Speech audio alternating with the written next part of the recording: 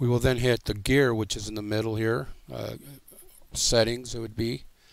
You'd get a new box here that says Windows settings.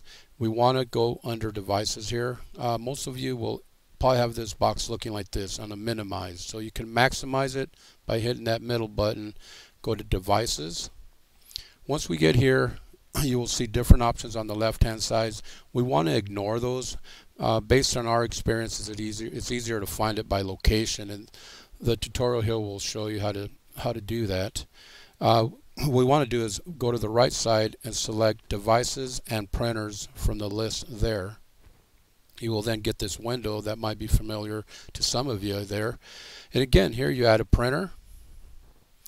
It's going to do a scan of our network, find many printers. You might be able to find one. If you find it, hit next. But again, the way I would like to this tutorial find printers is select this. The printer that I want isn't listed.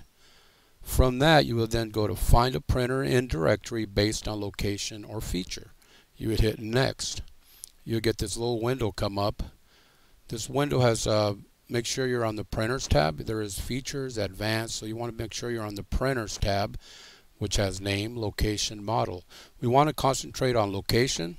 One example, if you're at Jasinski, the short name for Jasinski is Jazzy. So you put Jazzy, and here's the printers that are at Jazzy.